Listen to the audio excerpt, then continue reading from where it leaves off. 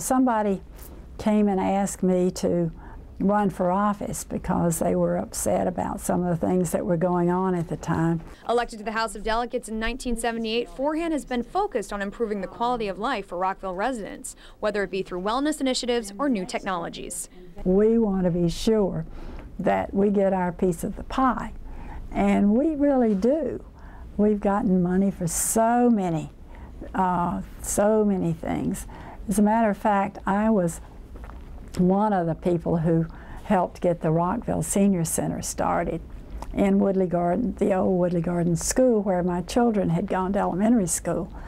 And Bill Hanna was on the council at the time, and I was in the legislature, and so together we were able to secure that building for the future, and because if that happened today, we would not have that place.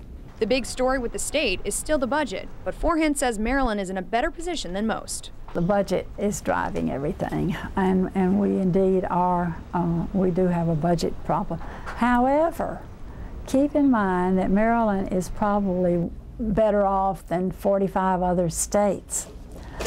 We still have a AAA bond rating. And our school, our K through 12 school system is #1 in the nation for 3 years in a row now. Events like the District 17 night in Annapolis is important to Forehand and the rest of the delegation.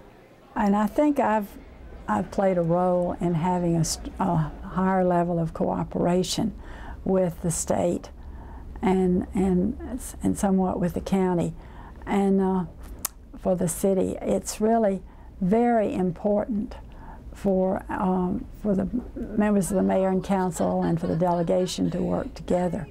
You just can't imagine how you can save something or you can keep something from happening, and as long as it's in the public interest, that to me that's where I draw the line. It's got to be in the public interest.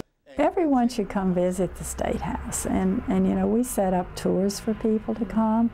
And I've had several people come spend a day with me and at different times, or we've set up meetings in Annapolis and for them, and also back in Rockville. And I think it's important when the public understands the role and how important it is.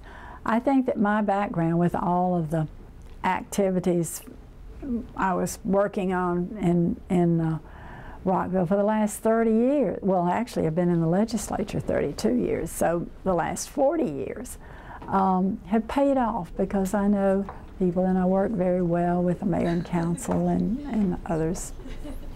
I'm proud of Rockville.